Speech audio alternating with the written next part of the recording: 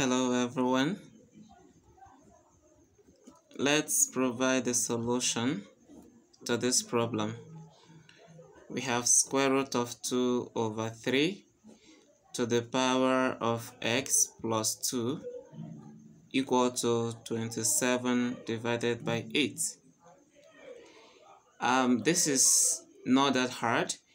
What we have to do is making sure that the bases are the same.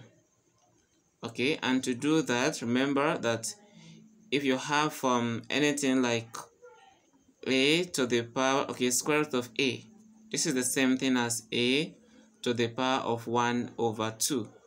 So I will do the same thing here now, and I will have 2 over 3 to the power of 1 over 2, and then the power of x plus 2.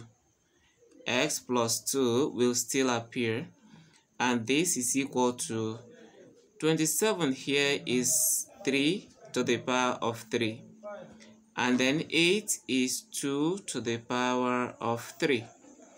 So from here we can see that we are having the same power, so we're going to work on that as well.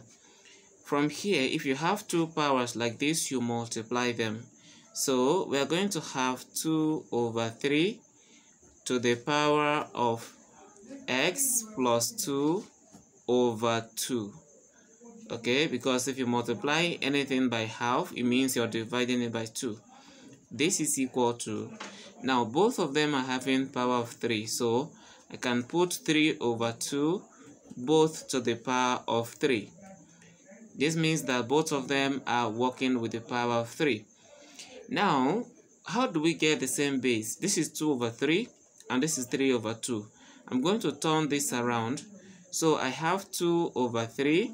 I'm not changing the left hand side yet. So I have x plus 2 over 2, which is equal to, on this side, I'm going to have 2 over 3 now. Since I have turned this upside down, I will have negative power. Then multiply this by the original power of 3. Okay, now what do I do? 2 over 3 on the left to the power of x plus 2 over 2 is equal to 2 over 3 on the right to the power of negative 3. Because negative 1 times 3 is negative 3. Now we have the same basis.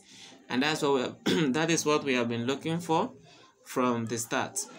Now, if the bases are the same, you work with the powers, right? So x plus 2 over 2 will be equal to negative 3. Now, the next thing is this. This is over 1. I can cross multiply, as I have x plus 2 to be equal to 2 multiplied by negative 3. Now, what do I do? X plus 2 is equal to negative 6. And then if I collect like terms, x will be equal to negative 6 minus 2. So x will give us negative 8. Now, I want us to check to know whether we are right or wrong. And from doing this, we will also learn how to solve equations. Now, the original equation is square root of 2 over 3 to the power of x plus 2, and this is equal to 27 over 8 from the original equation. Now, what is x? We are going to put 2 over 3 square root to the power of negative 8 plus 2. And this is because our x is negative 8.